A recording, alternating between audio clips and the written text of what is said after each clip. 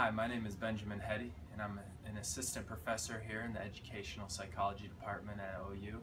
And I will be teaching several of the courses in our Teaching in the 21st Century program.